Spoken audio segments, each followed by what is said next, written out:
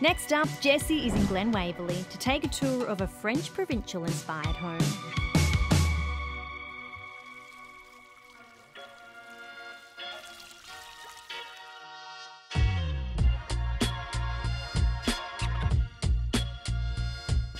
Derwin, I love French Provincial homes, particularly the way that they present to the street, but this one looks a little bit different to the others that I've seen. So when we were designing it, we wanted something that was a bit different to every other French Provincial, from the colour scheme to the way we shaped the roof and the crown. It's a bit more contemporary, a bit more modern, without losing that classic style. No, because a lot of them, you see them, they're just like plain white. And you know that over time might age well, but I think you've really got the colour choice right here. Grey really stands out amongst all the other houses on the street and adds a bit more depth to otherwise a pretty standard look.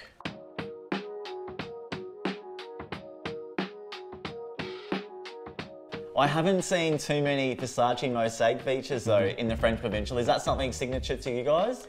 Yeah, definitely. Especially in our French Provincial line. It's a little flair that we like to add, makes the house a little more distinct, and for each client they can, make it a bit personal to them as well. So notice on the front door you've got the beautiful wrought iron double doors, grand entrance, and then you step into this beautiful space here. It's so large. What we wanted to do is just create a space that once you enter, you really feel the space in the home and the grandness. And we achieved that with the freestanding staircase and the really large feature windows that help bring more light in, and they offer more practical space, whereas if it wasn't freestanding you'd kind of lose that.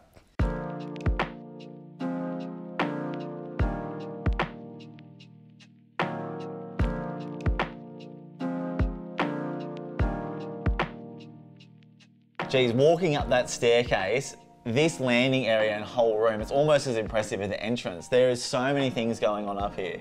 Of course, we have the spacious retreat up here. It's perfect for, family to unwind away from the rest of the house. And we have all the lovely large bedrooms, especially the master, where you get so much space to just do your own thing.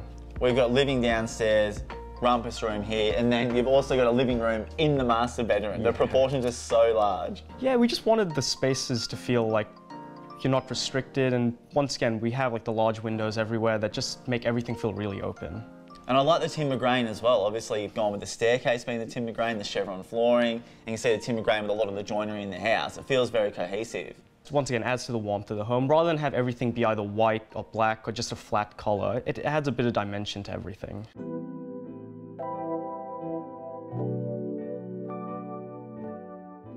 The tapware that you feature throughout the home, what is it? Antique brass, normal brass, brushed brass? It's so lovely. It's antique brass tapware with the sort of rainwater tap. Yeah. Is that what you call it? A rainwater spout, is it? Yeah, it's a rainwater spout and something a bit different and kind of elevates the space a bit more. You're not going to see that in every house.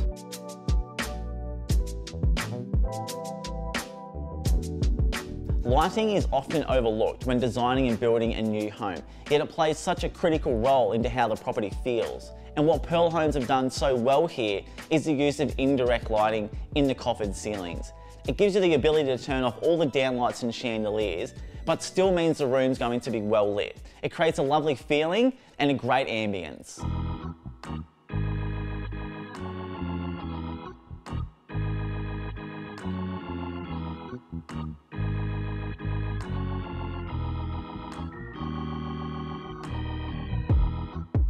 Derwin, you've done really well in this space, because I love how instead of like you're seeing in most contemporary homes, kitchen, dining, living, they're all stacked together. The separation of the three rooms, it makes it feel really homely.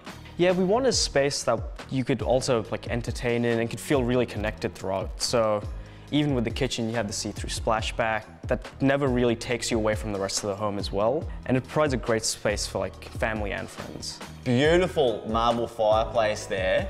I take it that would have been pretty difficult to find someone to install. Did that come from overseas? Yeah, we had to get it imported and custom made in Turkey, and you'd think that would be the hard bit, but actually getting it in was fine. Putting it in the house and installing it was the hard part. And I do like how you've actually gone with a more traditional style cabinetry as well in the kitchen, rather than your shaker, which you see so often now. Yeah, once again, we were thinking, we're going for a French Provincial look. Why not still keep that classic look without going too old school? And we think these really strike that perfect balance. Well, I love like even where we're standing now, you've got your entrance foyer, the foyer where the stair is, upstairs you've got another foyer where you walk up the landing, and then here, everything has an entrance as you walk into the room. As much as we wanted to build a home that's grand, we also wanted to build a home that's practical for entertaining and for family as well. And having those separate spaces that are quite large as well helps achieve that. Derwin, it's so nice to see that Pearl Construction Group have broken the mould when building this French Provincial home. They've gone with the light oak floors, the grey facade, the natural timber and oaks throughout. It's just quite refreshing, and I think that's going to be really well received in the market. I think so too. It's something a bit different, and that's what our company's kind of about. We want to stick to like what's classic and what's good, but add our own twist to it and give clients something they haven't really seen before. Well, I look forward to seeing the next one. Thanks so much.